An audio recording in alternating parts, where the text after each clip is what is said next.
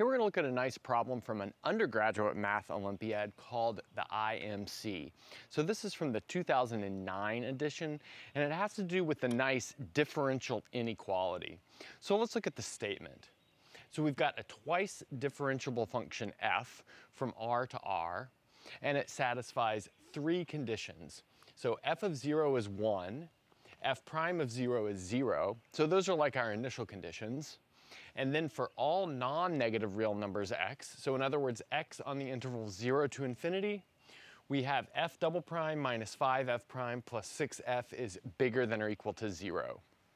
Then we want to show that for all x on that interval 0 to infinity, f of x is greater than or equal to the function 3e to the 2x minus 2e to the 3x. So maybe as a warm-up, let's, instead of solving this problem, we'll solve the corresponding differential equation instead of the differential inequality, just to see where this quantity comes from. So let's maybe jump into that. So in other words, we want to solve the differential equation f prime of x minus 5f prime of x plus 6f of x equals 0. And this has a so-called characteristic polynomial given by the following. So we'll have u squared minus 5u plus 6 equals 0. And we know that the roots of the characteristic polynomial give us a lot of information about the solutions to this differential equation. So this is pretty standard from a differential equations class. So let's see if we can factor this to find the roots. And we can pretty easily at factors like u minus 2, u minus 3. So that tells us that u equals 2 and u equals 3 are roots to this characteristic polynomial, which means the most general solution to this differential equation is given by f of x equals c1 e to the 2x plus c2 e to the 3x. Again, there are our roots. U equal 2 becomes this coefficient right here in the exponential, and the same thing for the root u equals 3. But now we can just apply the initial conditions and we will grab this equation right here. So let's do that real quick. So while we have f of x, we can also calculate f prime of x pretty easily. That gives us 2c1 e to the 2x plus 3c2 e to the 3x. Then we can evaluate this at x equals 0 and use our initial conditions. So evaluating this at x equals 0 will give us c1 plus c2 up here, but we know that's equal to 1 by this equation. And then down here we'll get 2c1 plus 3c2, and we know that that is equal to 0. Again, by this right here. But now we've got a pretty simple system of two equations and two unknowns, and it's pretty easy to solve this to get c1 equals 3 and c2 equals negative 2. So I'll let you guys solve that if you need to. But notice plugging in c1 equals 3 and c2 equals negative 2 up into this general solution will give us this upper bound. So this didn't really do anything to solve this problem, but it gave us some motivation for this function up here. Okay, so now let's jump into the solution of this problem, which will in fact use another method for solving a differential equation that is less algorithmic and a little more creative. So now we're ready to find a solution to our given question. In other words, we want to show that f of x is bigger than or equal to 3 times e to the 2x minus 2 times e to the 3x for all x really bigger than or equal to 0. So let's see how we can do this. We want to take this differential equation and rewrite it so that we can use methods from first order differential equation instead of second order differential equations. And we can do that using the following trick. So we'll take this f double prime of x and then split this minus 5f prime of x into a minus 2f prime of x minus 3f prime of x and then plus 6 f of x, and we have all of that is bigger than or equal to 0. So I've just taken my differential inequality and split this middle term up into pieces, kind of based on the fact that 2 plus 3 equals 5, but 2 times 3 equals 6. Okay, what can we do from here? Well, notice that we can factor a -3 out of these second two terms. And if we do that, we have -3 times the quantity f prime of x minus 2f of x. But looking at that, it looks like we have the derivative of this object, which is green right here. Notice if we take the derivative of f prime, we get f double prime. If we take the derivative of 2f of x, we get 2f prime of x. So let's maybe introduce some notation. So we'll go ahead and set, maybe we'll call it g of x equal to f prime of x minus 2f of x. And notice that allows us to write all of this as g prime of x. And then this bit right here will be just g of x. And so our inequality, which is given, now becomes like a first order differential inequality, which is maybe a bit easier to work with. We have g prime of x minus 3 times g of x is bigger than or equal to 0. And we can easily calculate an initial condition given the fact that g is constructed from f prime and f, and we've got initial conditions for f prime and f. So here we have g evaluated at 0 is equal to -2. Now we're going to take inspiration from the theory of first order linear differential equations and integrating factors in order to look at this inequality. So if we multiply this entire inequality by e to the minus 3x, we'll see that we can use the product rule. So again, this is taking inspiration from the theory of first order linear differential equations.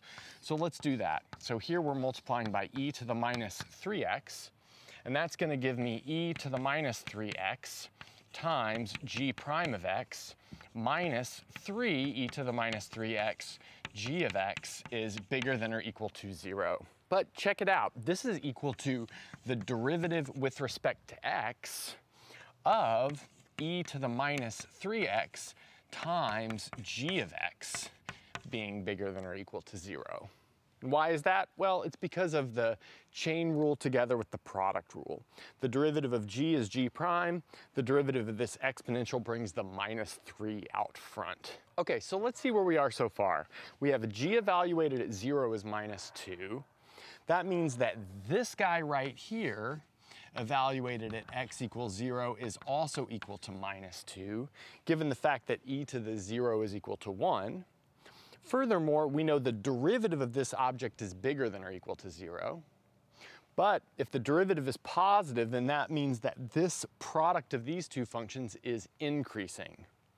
But it's increasing from -2, so that tells us that e to the minus 3x times g of x is bigger than or equal to -2, and that's going to be for all x bigger than or equal to 0. So just to reiterate, that's because it's equal to -2 at 0, and then it's increasing because its derivative is bigger than or equal to 0. Okay, so let's bring that information up and then we'll finish. So let's see where we are so far. We showed that e to the 3x times a function which we call g of x was bigger than or equal to -2. That was true for all x bigger than or equal to 0. But then we also had that g of x was equal to this f prime of x minus 2f of x, where the f of x was the function that satisfied our given differential inequality. Now we want to play this game again, so it's almost exactly the same thing. So let's multiply both sides of this equation by e to the 3x to maybe get it all in terms of f prime. Let's see what that'll give us. So we'll have f prime of x minus 2f of x is now bigger than or equal to -2 times e to the minus 3x. And this is true for all x, which is bigger than or equal to 0. So I want to point out that we're starting to build the right-hand side of our inequality already. Now we can again be inspired by the theory of first-order linear differential equations to transform this into something which is the derivative of one function. So let's multiply in this case by e to the minus 2x, and that'll give us e to the minus 2x f prime of x minus 2e to the minus 2x f of x is bigger than or equal to -2 e to the x. And I should say this should have been e to the positive 3x up here, given the fact that we multiplied by e to the positive 3x to cancel out to e to the minus 3x on the left-hand side. So multiplying by e to the minus 2x will bring that down to e to the x. But now we can view this as the derivative of a single function. So we have that this is the derivative of e to the minus 2x times f of x. And this is all going to be bigger than or equal to minus 2 e to the x, like that. Now we can do a pretty easy trick, and that is notice that minus 2 e to the x is the same thing as the derivative of minus 2 e to the x. Then we can bring all of that over to the left-hand side of the equation, and we'll have the derivative of e to the minus 2x f of x plus 2 e to the x is bigger than or equal to 0. So let's maybe give this thing a name right here. So maybe we could call this h of x just for the time being. Notice we've got the derivative of h of x is bigger than or equal to 0. And we have an initial condition for h of x because we know something about f of x. Notice that h evaluated at 0 is going to be the same thing as f evaluated at 0 times 1 plus 2 e to the 0, which is again 1, so that this is equal to 3. So let's see where we can go from here. So now we've got the derivative of a function is positive, and at 0 it's equal to 3, but that means to the right of 0 it's always bigger than or equal to 3 because it's increasing. So we have e to the minus 2x times f of x plus 2 e to the x is always bigger than or equal to 3. Again, because it's equal to 3 at 0, and then the derivative is positive. So I guess I should point out here this is for all x bigger than or equal to 0. And now how can we finish it off? We'll notice that we can move this 2 e to the x to the other side of the equation, or inequality I should say. That gives us e to the minus 2x times f of x is bigger than or equal to 3 minus 2 e to the x, and this is for x bigger than or equal to 0.